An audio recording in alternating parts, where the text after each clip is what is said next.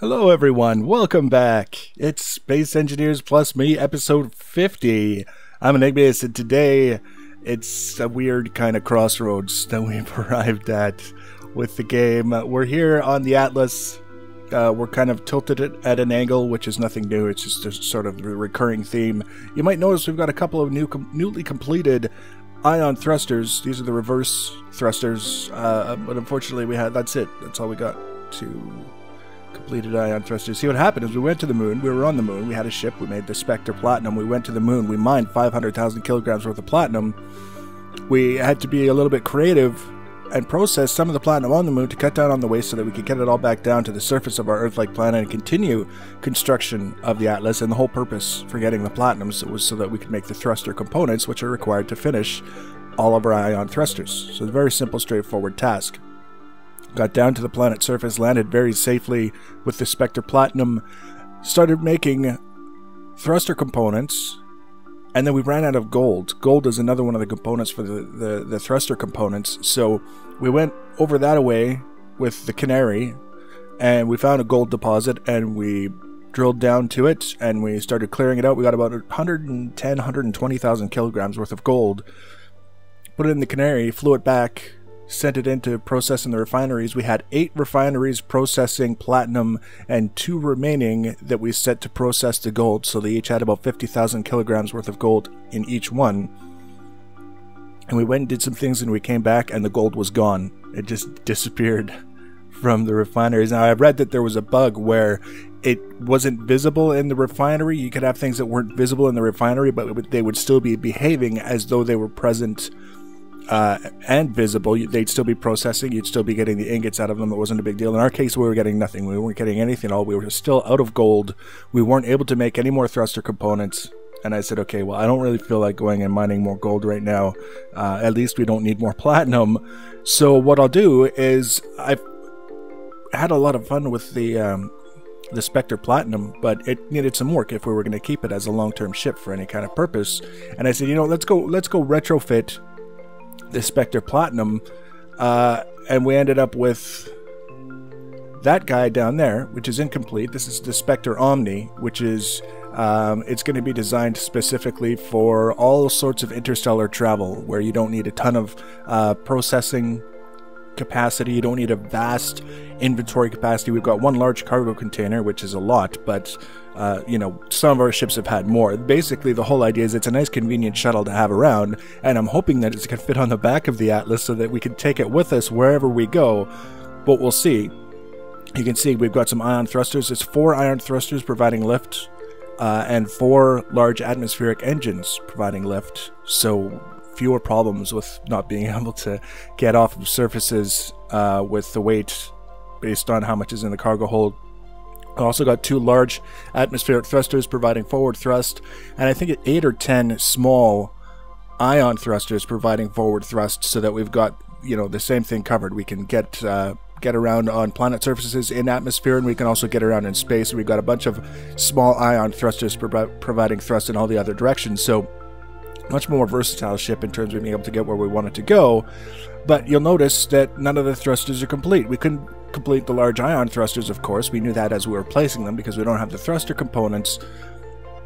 But we also didn't have enough motors to finish the large atmospheric thrusters. So I said, okay, no problem. We'll make a bunch of motors, and then we ran out of nickel. Nickel, if you'll recall, was the ore that we had in one of the cargo holds of the Mantis when it just spontaneously combusted, I guess you could say. It was doing fine. It was doing what it had been doing for hours in the past, and then just all of a sudden it tore itself to pieces, courtesy of the Lord Clang himself. And we lost just over 1 million kilograms worth of nickel. So we had to go back to the moon to get platinum. That was understandable. We ran out of platinum. We had to go get more. We needed gold to finish making the thruster component, so we went and we got more gold. That disappeared, so we tried to do something else just to give ourselves a little bit of a break. We ran out of the material that we were going to need for that, and we remembered that we had over 1 million kilograms worth that we lost in a silly bug-related accident, and I didn't really feel like going to get more of that either. So there's a point in time where you realize that things are going bad on account of bug-like things. and you're tired of having to go and redo things that take literally hours. Like if we were to try and mine 1 million kilograms worth of nickel right now, we would either have to do it by hand, which would be ludicrous, or we would have to build another ship to mine it, do all the stuff and the things. It's hours of time involved in recovering things due to bugs. Now, it's the nature of the early access beast. These things can happen, but it doesn't mean that we have to take it lying down if we can avoid it. So we've got this over here that's under construction. It's about 90% there. I need to do the automation parts of it. I need to test it. And then the next episode, we're going to do a detailed video showing how it works, how to make it work, what it does, and all that other stuff. And we're going to release it along with the blueprint. This is the shrine to Lord Clang.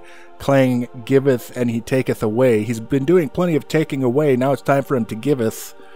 And that's exactly what we're going to do down here. I can give you kind of an overview of what this thing is for and how it's expected to work.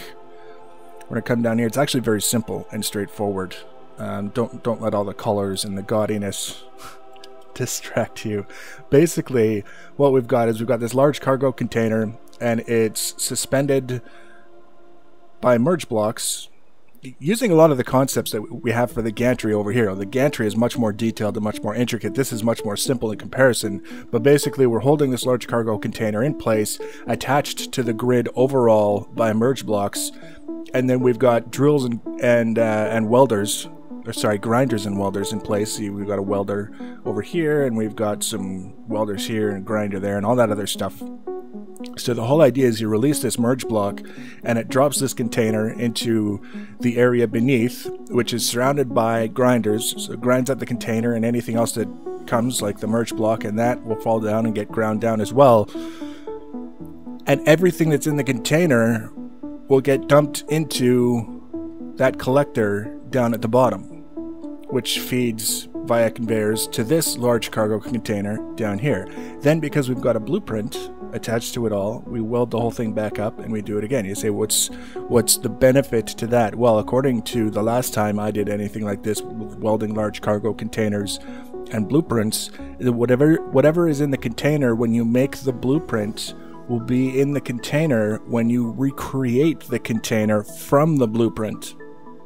So let's say we had 100,000 kilograms of nickel in this container when we grind it down. Well, that 100,000 kilograms worth of nickel is going to fall into the collector. It's going to go into there, and then we're going to weld a new container from the blueprint that's also going to have 100,000 kilograms of nickel, and we're going to grind it down, and it's going to fall into there, and we just keep doing that over and over and over again, and we're basically able to harvest blueprint containers for their contents to recover what Clang takes from us elsewhere in the world. Now, the reason why I felt a little bit more comfortable about releasing a video to discuss this and talk about what was going on and why we made it is because we can actually discuss some of the concerns that we have about what is essentially exploiting game mechanics in order to get these materials.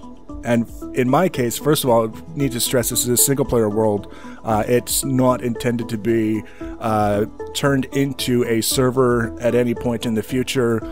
So for me, I have to be aware that having this kind of accessibility with regards to materials and components that I can duplicate at will is something I have to be very, very careful about. You don't want to take this kind of thing for granted, because all of a sudden you have this survival game that's all about the cycle of gathering materials, processing materials, making components, building cool things with them, using those cool things to gather more materials, etc., etc. If you start removing big chunks out of that process, it can ruin the game for a person. They find themselves bored and uninterested in continuing. So there's that thing that we have to worry about. It becomes even more of a concern when we start transferring something like this into a server scenario with multiple players. Let's assume that it's all cooperative. There's no PvP. Nobody's fighting anybody. It's a little bit douchey to kind of be taking that sort of shortcut, giving yourself a competitive advantage. Some people get really upset when you build a big house and then they build a bigger house and they're like, I built a bigger house, and you're like, ha ha ha, and you duplicate a bunch of mats to make a bigger house that's bigger than theirs now. It's a little bit of drama that doesn't need to happen. A person needs to be aware that duplicating stuff in a multiplayer environment is an exploit. It's not even a technicality, it's just a straight up frickin' exploit. We don't need to get into a long, drawn out discussion on whether it is or it isn't. When we're on servers, we want to respect the people that we're playing with and not do things that upset them because we're technically cheating. When it comes to competitive servers, using something like this to duplicate materials is just being an asshole. I mean, you're competing with people in the sense that if they're doing things by the rules, the way the game is meant to be played, they're gathering their stuff, they're doing the processing, they're building the components, they're building the ships, and you can skip giant chunks of that process and gain a tremendous competitive advantage over them in a setup that's supposed to be PvP from the beginning. It's just, I mean, it's another one of those things. Some people try to turn it into a debate or a conversation, and it's not. It's just an asshole thing to do. So I don't want to present this like this is what everyone should be doing. It's not a big deal. At the same time, I don't want to be spending a ton of time pretending like I feel the need to justify what I'm doing. I am using an exploit to give myself materials that I haven't earned through gameplay in order to make up for the crap that I've lost from bugs. And I'm not going to be sitting down and keeping track of everything that I get from this system relative to the stuff that I've lost to make sure that I'm not taking more than I was, penalized in the past. It's something that I'm going to be using judiciously to make sure that I don't have to spend 6 hours gathering materials to recover stuff that I already should have had access to based on the things I'd already gathered. So, I mean, it's pretty straightforward, the reasoning behind it. We want to be careful. We want to recognize that it's a double-edged sword. Clang giveth, Clang taketh away. If he wasn't taking away, we wouldn't be justified in forcing him to give, but he is taking away, and he takes away a lot, so it's nice to have something that will allow us to take it back. So that's what we're doing. The Shrine of Clang will be revealed in its completed form the next episode with the blueprint and a detailed description on how it works and how to make it work and all that other stuff. The Spectre Omni will be pretty close to finished by then as well. We're not going to spend a ton of time looking at it because this really needs to be the focus right now. You can see we've got a bunch of hydrogen thrusters placed. Basically, their locations are set with the skeletons of the thrusters themselves, even though they're not welded up yet. We've got some ion thrusters underneath. Those will be related to giving us a bit of a boost in space, being able to move around. It's not necessarily to get us out of gravity wells, it's to allow us to move in that specific direction while we're in space.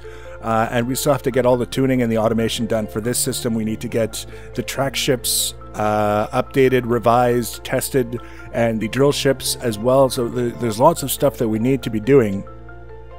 And once we get everything else sort of out of the way so that we can continue doing the things we need to be doing, then that's exactly what we'll be doing. So if you want to be notified when we add future videos in this series and other series for other games whenever they come, you can subscribe to my channel. You can follow me on social media. Links for social media are always in the information box below the video. Feel free to leave your comments and feedback. Thanks for watching, guys, and take care.